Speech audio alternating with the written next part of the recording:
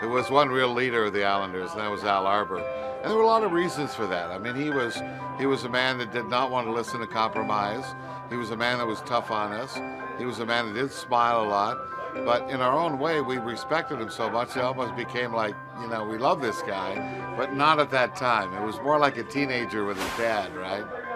But Al Arbour was really a guy who we knew, and that's very important, we knew that he put in more hours in preparing us for the games than we did. And I think he got a lot of respect from all of us. He knew every single button to push on every single player on that team. I mean, he knew how to get Denis Potvin riled up so he would go out there and play twice as good as he did in the first period. For me, he would come in if I had a bad period, he'd walk by me and just look at me, give me that scowl and just shake his head, So you knew that you played kind of bad during that period and you better pick it up in the third. But that was his biggest attribute, and I think he worked at it. And I think he knew how to get every player on that team motivated and how to get the best out of every guy. That's when I learned how to play hockey. Mr. Al Arbour. I remember for probably 3 weeks, they used to call it a Jude Drouin practice. They were going to teach me how to play hockey, and they did that. Al Arbour was tremendous, great coach. He knew his game. He was prepared for it. He knew how to utilize his players. I mean, he taught me how to play hockey. I remember one day he wasn't happy with the way we were playing. The team was built to be a big, strong team that could play a little finesse, and the team at that time was playing too much finesse for him. So one day at a morning skate, Al walked in with a platter of 24 eggs. And in those days, hockey pants used to have a pocket in the back.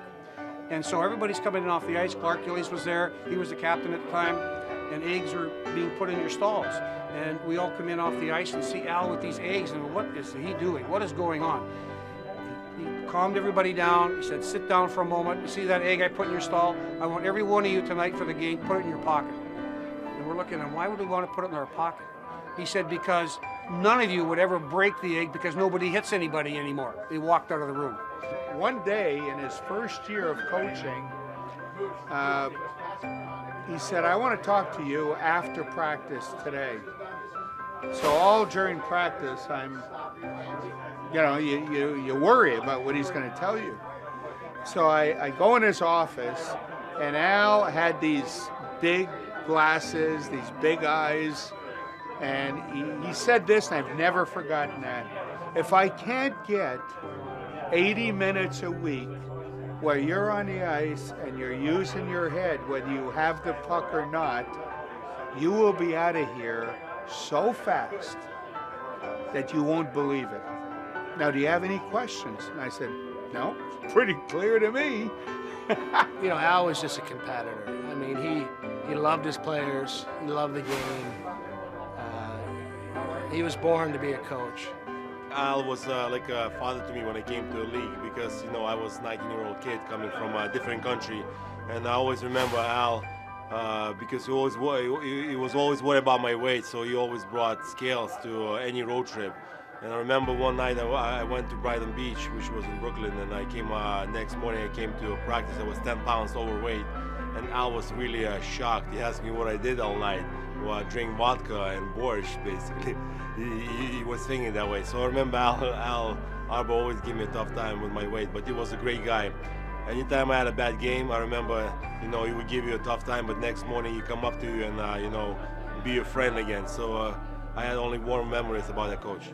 I don't know if there's any player in the NHL that can say they've had the same coach for 13 consecutive years as I had. So obviously Al and I had this kind of relationship where he knew exactly where I was, if my game, at what level my game was, and if it wasn't at the level that he expected every night, he was on me trying to find out why.